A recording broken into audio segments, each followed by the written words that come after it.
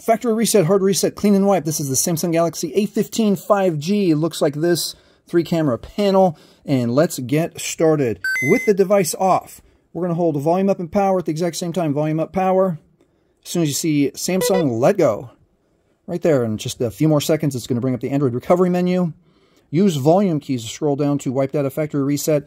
Pause and read that message. You 100% will still need your Google or Gmail login and password after you reset the phone.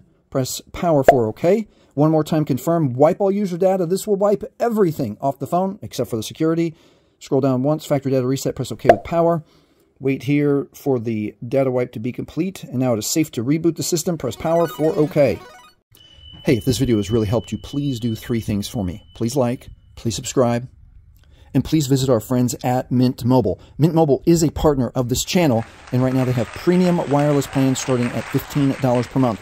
For all the details, go to trymintmobile.com/JasonClements. That's trymintmobile.com/JasonClements. Mint Mobile has the same great high-speed data, unlimited talk and text, nationwide coverage. And let's check the shop now. They have 12-month plans for 5, 15, 20, and unlimited gigabytes. And if you choose the unlimited gigabytes right now, there's a $60 savings. With Mint Mobile, you get the choice of a physical SIM or the new eSIM, and you can keep your current number if you need it. You can bring your own phone.